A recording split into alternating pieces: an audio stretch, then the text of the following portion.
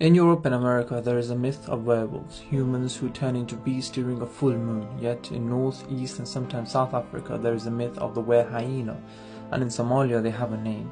They are called Kori Ismaris. As part of Somalia's mythology, the Kori Ismaris are shape-shifting werehyenas that can shift whenever they feel like.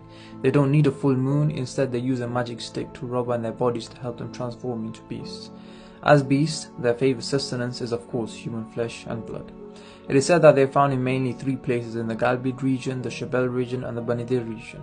There is also another belief that is held which says that leather workers or tanners in Somalia or surrounding regions are said to be Kori Ismaris, as they can easily hide themselves and make excuses for their transformation using their profession, which is why sometimes people look at them with suspicion.